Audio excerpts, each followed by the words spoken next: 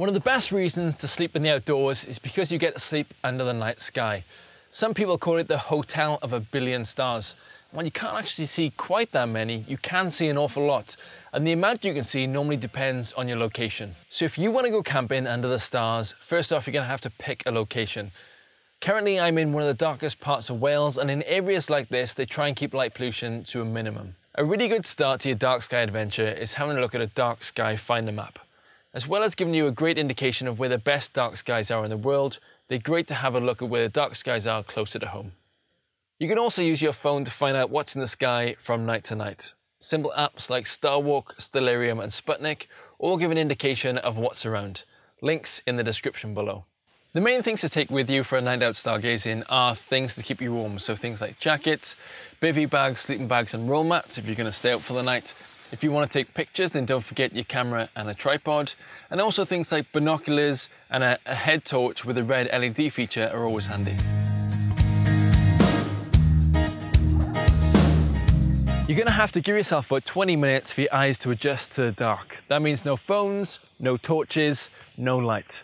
The best thing to do is grab that red LED head torch because it won't ruin your night vision and you can still see where you're going. When you look up into the night sky, you'll probably see satellites, planes, stars, planets, and even meteors.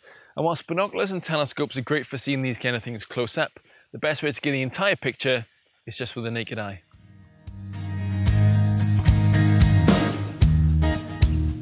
The best way to work out what you're actually looking at is to look for patterns. And that's exactly what constellations are. Constellations act like a great roadmap to find your way around the night sky. So we don't have any special events like meteor showers tonight, but what we do have out is a few planets, ones like Saturn and Jupiter, and a great view of the Milky Way.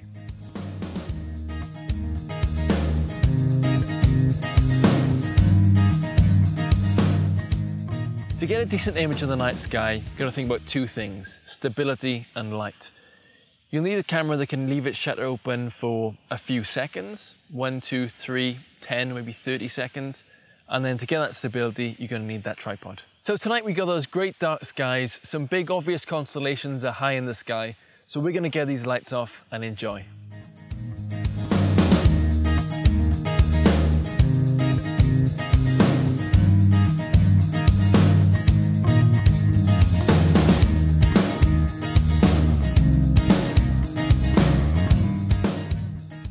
There's no best time of year to get out stargazing.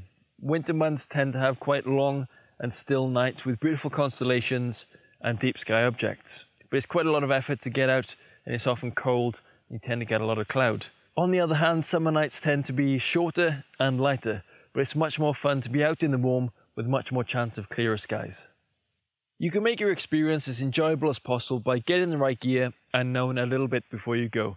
See what planets are out, seeing if there's a passing of the International Space Station, or even organising your trip around a meteor shower. As with everything in the outdoors, preparation is absolutely key.